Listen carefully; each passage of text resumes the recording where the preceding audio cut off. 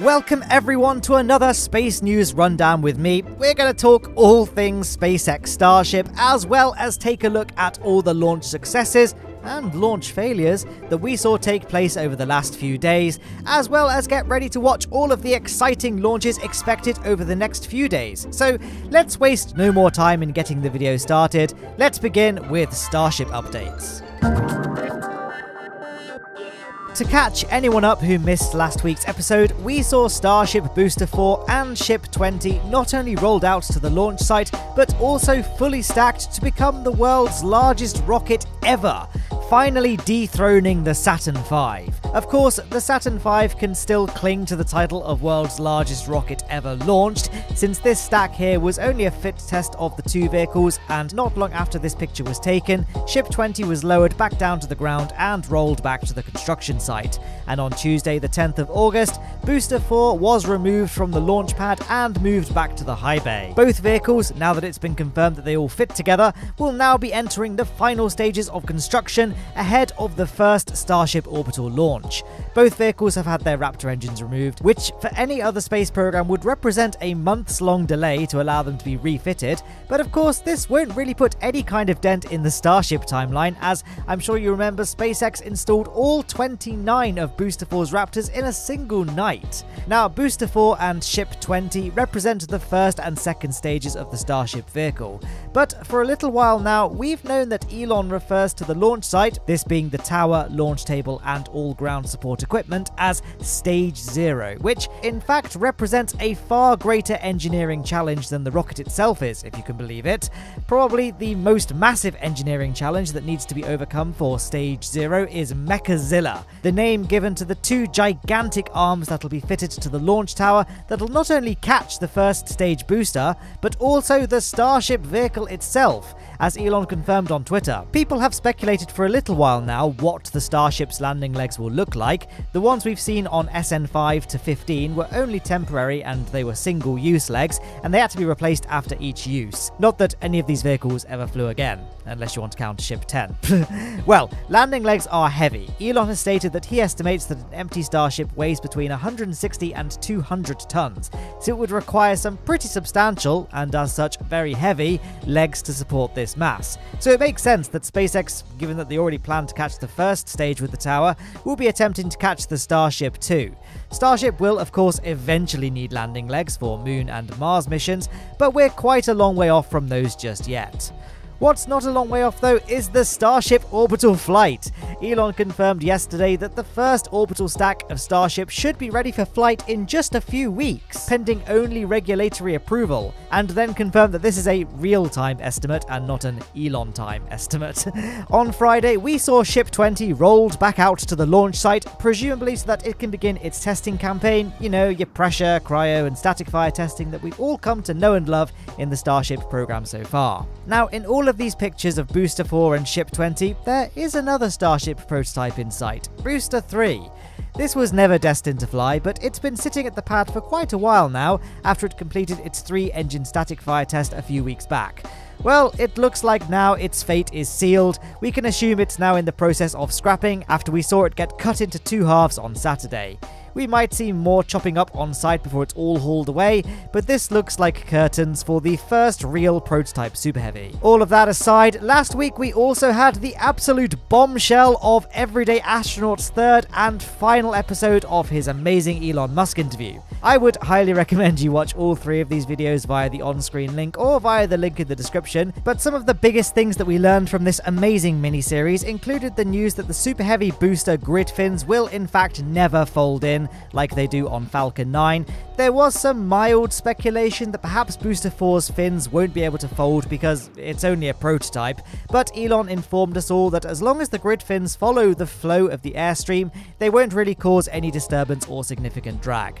On the subject of the grid fins, we also now know that they won't be the pieces that'll take the weight of the booster upon catching. This will instead be handled by these two small pylons, which are load-bearing points for picking up the booster. We also learned that stage separation will work very similarly to the Falcon 9 Starlink staging, in that the separation of the booster and ship will be achieved by rotating the stack right before engine cutoff. This rotation will result in a difference in inertia between the two stages, causing a natural separation.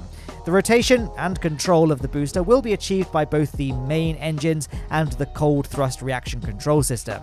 On Starship though, there is a lot of ullage gas. This is the hot gaseous oxygen and methane that builds up inside the tanks. This is usually vented off to the side, but SpaceX are considering moving these vents to a position that would allow them to use the venting of the ullage gas as a means of useful control, negating the need for cold or hot gas reaction control systems. Later on in the interview series, we caught a glimpse inside the Raptor tent and learned some juicy gossip about the Raptor version 2, which is currently in development at SpaceX. The Raptors that we've all come to know and love look great and all, but there's no denying that this mess of plumbing and wiring looks a bit of a spaghetti headache. Elon confirmed that the Raptor version 2 is visibly much cleaner and pointed out that this naked Raptor over here looks very similar to how version 2 will look. Perhaps with even further iterations of Raptor, SpaceX will get it looking as clean as Falcon 9's beautiful Merlin engines. Anyway, if Elon's estimation of 2 weeks after SpaceX knock out their 4 priorities of adding the remaining TPS tiles to Ship 20, install the thermal protection for the booster engines, complete the ground propellant tanks, and finish the quick disconnect arm for the ship, then I think very soon we'll be seeing some very amazing things down at the Boca Chica coastline, so make sure you're subscribed to my channel to keep up to date on all stuff Starship. I make these videos every single Monday to keep you in the know. Anyway, with all that said and done, let's wrap up Starship coverage for the week there and take a peek at what else took place last week. Last week we had a couple of launches. The first was on the 10th of August, and this was the Cygnus NG-16 launch to the International Space Station, which as usual launched on an Antares 230 Plus rocket from the Mid-Atlantic Regional Spaceport. The cargo spacecraft carried about 1,000 kilograms of new science experiments, including a muscle study and 3D printing investigation, to the International Space Station. The spacecraft will remain attached to the station for about 3 months before being re-released to enter the atmosphere and be destroyed. The next launch of the week was from India, and I've had to modify the footage a little bit here to avoid getting a copyright claim from the Indian government, so forgive me for that. But this was a geosynchronous satellite Mark II launch vehicle, which was supposed to take a single Earth observation satellite into, as the rocket's name would imply, geosynchronous Earth orbit. But sadly, the launch suffered a failure during third stage ignition, and as such, the entire endeavour was effectively just a very expensive firework. Hopefully, the ISRO can figure out what the cause of failure was and take the necessary steps to prevent it from happening again. Anyway, those were the only 2 rocket launches that we saw last week. We did see a few deep space events. There were 2 Venus flybys, one by the Solar Orbiter and one by the Bepi-Colombo probe, and we also saw the 9th perihelion of the Parker Solar Probe. I discussed all 3 of these events in great depth in last week's space news, so I'll pop a link on screen and in the description to that, so you can check it out if you want to hear more about these missions. And hey, while you're down there, do consider hitting that like button. Really does help a tremendous amount in supporting the channel at no cost and helps me to keep making these videos every single week. Moving on, over the past few weeks we've been watching the Boeing Starliner launch attempt, which was supposed to happen back at the beginning of August, but following the disastrous Nyoka module docking to the International Space Station and then a failure with 13 of the Starliner's valves, the launch was delayed indefinitely. In a statement last week, Boeing have declared that they've managed to recover all but 4 of the 13 valves that failed to properly open during the pre-flight test, but after doing everything they could on those, they eventually realized that they would need to go back to the factory with it, and as such destacked Starliner from the Atlas V rocket and returned the capsule to the factory for deeper level troubleshooting. This new setback for Boeing means that we now may not see the Starliner launch until 2022, due to the busy schedule surrounding space station activities and of course the launch sites themselves.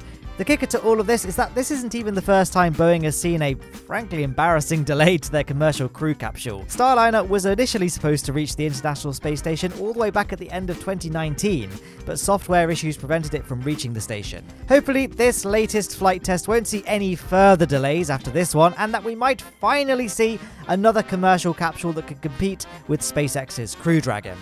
With that though, I'm going to wrap up last week's summary there and mosey along to our final topic, or the launch events this week. Ladies and gentlemen, I've got 2 days for you to mark in your diaries this week, the 17th and the 19th of August. The first launch of the week will be an Arianespace Vega rocket, which will be taking flight in the early hours of the 17th. As usual, the Vega will launch from the French Guiana Space Center in South America, and its primary payload will be the Pleiades Neo 4, a European Earth observation satellite by Airbus Defence and Space. In addition to the primary payload, the rocket will also carry 4 CubeSats, a French Signals Intelligence CubeSat, an Italian Education CubeSat from the University of Rome, a Hungarian Space Weather CubeSat, and finally a Finnish CubeSat also designed for space weather monitoring. The next launch will be on the same day as Vega, a little bit later on in the day. This will be a Long March 2C, taking flight from the Huiquan launch site in China, which will carry 2 communication satellites into low Earth orbit. The final launch of the week will be on the 19th of August, and this will be a Soyuz 2.1, taking flight from the Baikonur Cosmodrome with the next 34 OneWeb communication satellites on board. While OneWeb has got a bit of catching up to Starlink to do, it's nonetheless making steady progress. This launch will take its in-orbit mega constellation to 288 satellites, making OneWeb the second largest satellite fleet in orbit. Anyway, that's a wrap on the key dates for this week, which means we can now wrap up this section of the video there.